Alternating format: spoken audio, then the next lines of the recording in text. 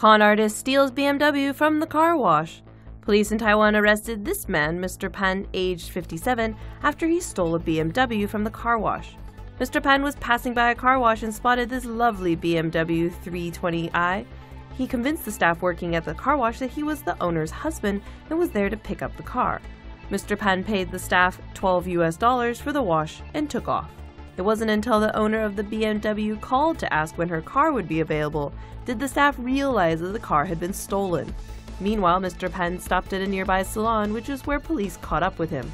Mr. Pan attempted to drop the keys of the stolen BMW into the trash, claiming he'd arrived at the salon in a taxi.